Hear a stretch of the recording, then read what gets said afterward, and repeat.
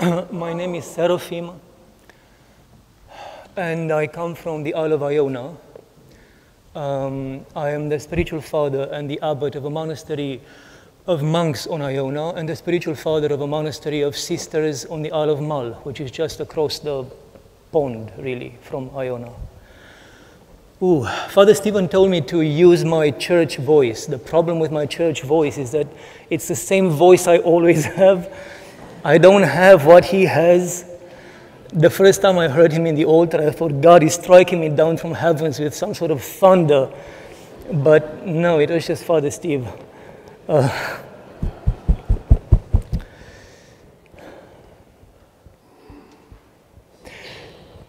Every time I travel and I have to do this homily, I feel this enormous pressure on my heart, which probably I shouldn't feel, but I do, that I somehow manage to make a connection with you.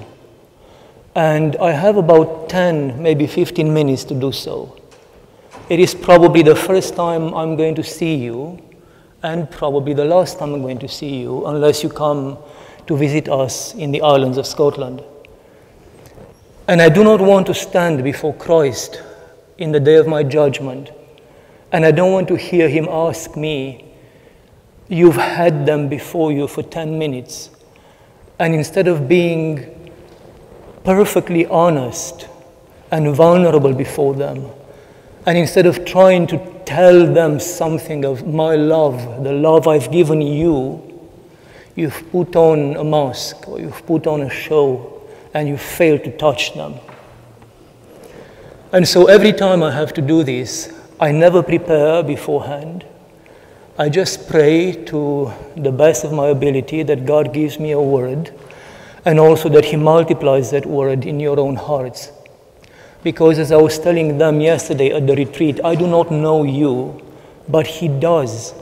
He created every single one of you, and he created you in love with only one purpose, to save you and to be one with you in eternity. So he knows you, and he knows your needs, whereas I don't. So I ask a word from him. And in many ways, what I've received during this divine liturgy is what I've just told you. This gospel we've just heard is very much about putting on a show. It is very much about masks and allowing us to wear these masks for so long in our lives that we end up believing that indeed we are that. That mask we've worn initially because we are afraid, or because we were ambitious, or because we were envious, because of a passion basically. We end up, if we wear it long enough, we end up believing that we are more than your profession. Do not allow your profession to define who you are. If you are a mother or a father, or a sister or a child, that is a blessing, but you are so much more than someone's wife or someone's husband, someone's mother or someone's child. You are God's creature, created in his image, with the only purpose that you and Christ would be one in eternity. And I'm aware, because here I am wearing vestments that belong to the clergy, and here I am delivering a homily which is proper to the clergy. I'm aware how much easier it is to fall into that and to play the role of a clergy and to deliver the homily that is expected of you. To prepare it beforehand so I look right before you, so I look smart and strong before you. But if I were to do that, I would fall in the trap I pray none of us falls.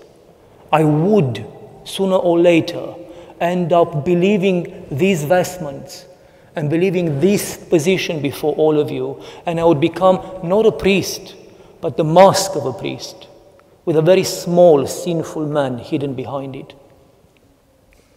Try to remain who you are. Try to struggle through your life so that you are who you are at the end of your lives. Your profession, whatever you may be, or your position in this society, whatever that position may be, they are tools given to you. They are not you. They are not who you are going to be in eternity. There are so many things one can say about the gospel you read today, but for me this is the central thing. The fact that you have two people put before us by Christ, and one of them is simply a rich man. One rich man. He has no name. He has no identity before Christ. And he is just one of many. He is a rich man, nothing else. And on the other hand, you have Lazarus, who is poor. But he is Lazarus. He has an identity before Christ. Christ can call him by name. He is indeed who God created him to be. Whereas the rich man is defined by his richness. And this is something that I have struggled all my life not to allow to happen to myself or to those whom I love in Christ, in my community or the people I know in confession. And this is what I pass on to you as well. Don't allow your world, don't allow the world to define who you are. Because even if you are the best lawyer, or the best accountant, or the best teacher, the best mother or father or wife, sooner or later, that identity is going to be folded like a tent. And at the edge of your tomb, none of that will travel with you in eternity. In many ways, this is not about being rich or being poor, because we have so many stories about rich people in the gospel who were saved. David, the prophet, was a very rich man. He was the king, but he was rich in a different way, in a merciful way, in a repentant way. We know that he watered his bed with tears in prayer and repentance every single night. And Christ himself, just a bit earlier in the gospel, gives us another example of a rich man, the one who wastes his master's wealth, the one who knows that his time is up, and instead of playing the game he's played all his life and dying being just his master's, accountant or whatever he was, he actually wastes that wealth, and he befriends everyone by wasting that wealth. And what happens? Because of his merciful heart, God praises him. So you have wealth as a tool that can save you or can crush you. This is not about wealth or about being poor, because there are also many poor people who found their way not into heavens but into hell. But Lazarus, just think about him. Lazarus was a poor man who was also very sick because he was lying at the gates of the rich man. And yet, I don't know about you, but if I'm sick or if I lack something, I immediately begin to complain. Maybe not out loud, but in my heart. Why is this happening to me out of all the people? Why is this not happening to the other guy? Because look, I'm doing all these things and God should repay me with a better life. And instead that person over there does nothing good and everything good happens to him. All this anger, all this envy, all this why me happens almost automatically to all of us, and it is a very difficult thing to defeat in our hearts. But Lazarus has none of this. Lazarus simply waits. He doesn't complain, he doesn't accuse. He does not accuse the rich man, he does not accuse God. He just waits in humility and in patience.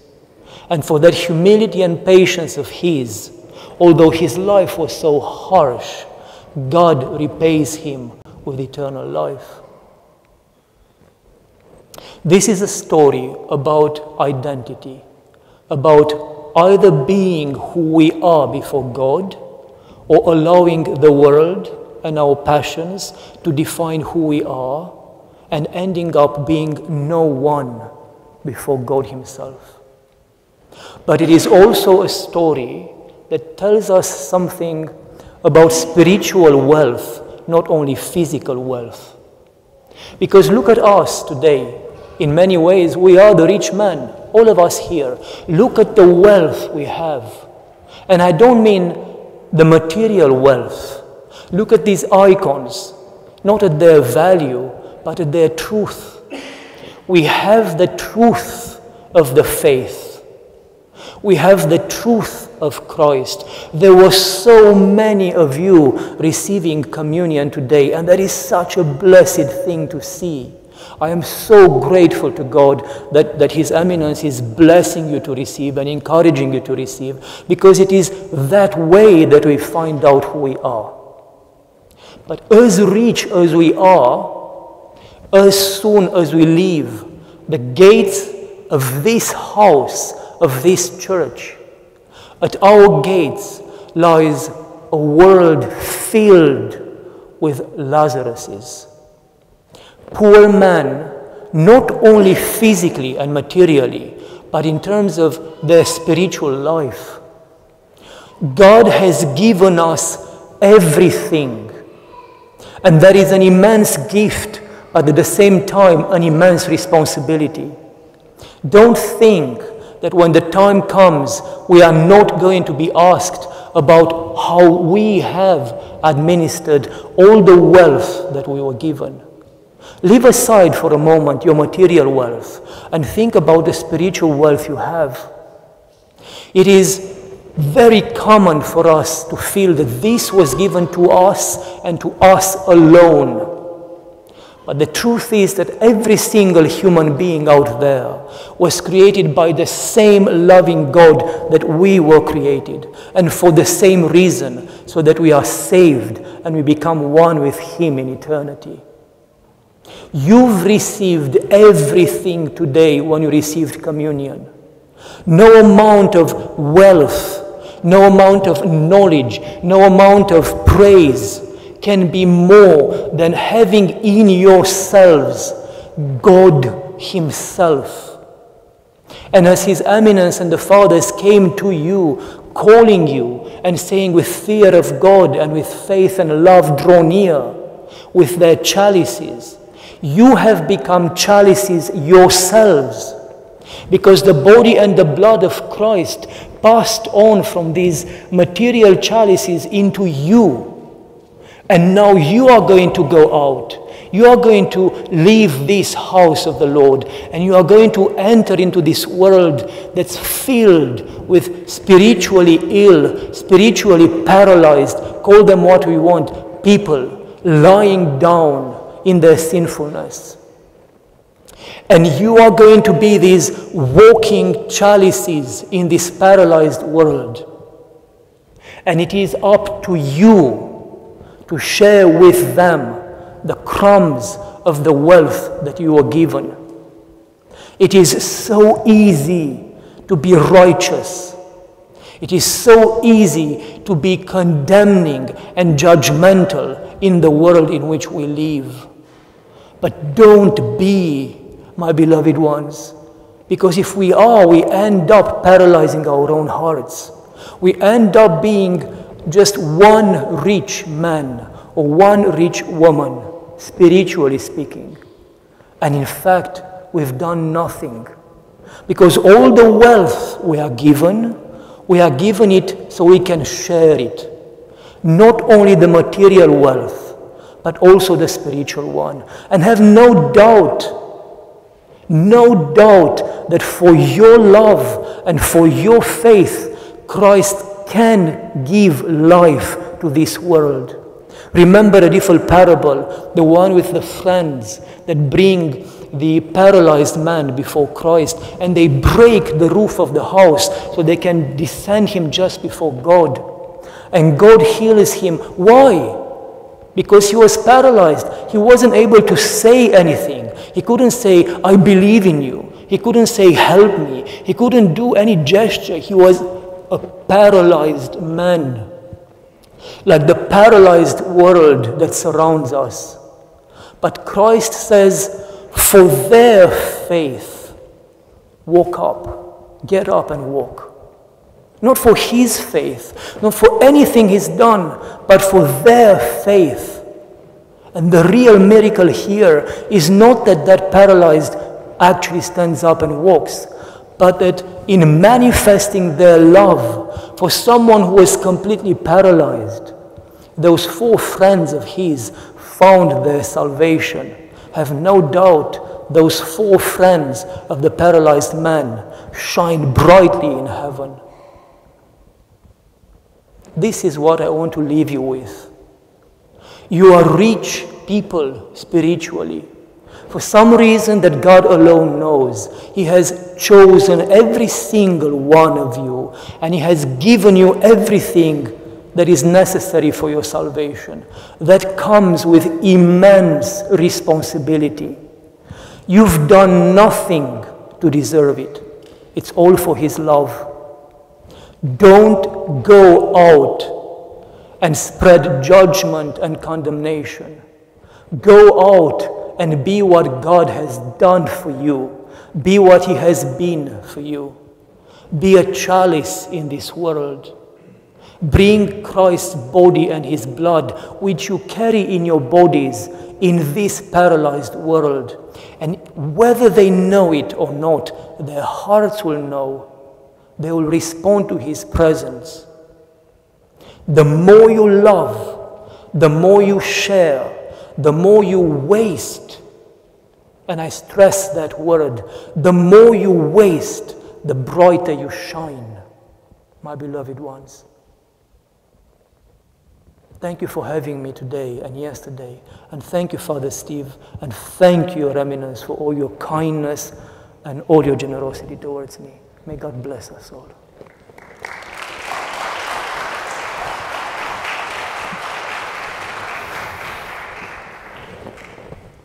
Seraphim, baby. Thank you.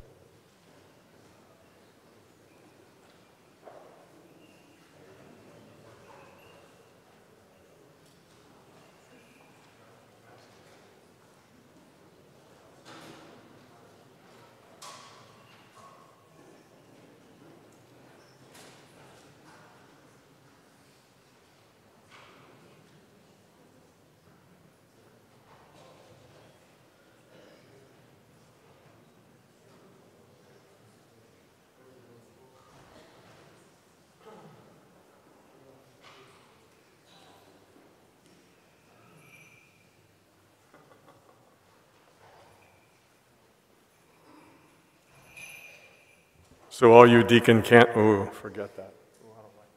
All you deacon candidates and your wives, stay. Acolytes, stay. You're going to take a picture of your wife.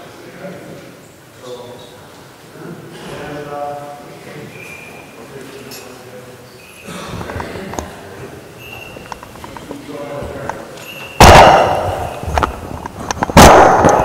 so you want to do it now?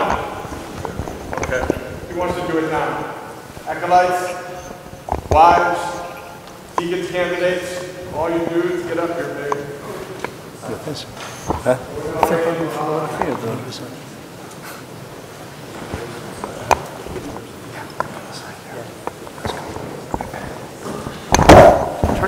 He was going to say something.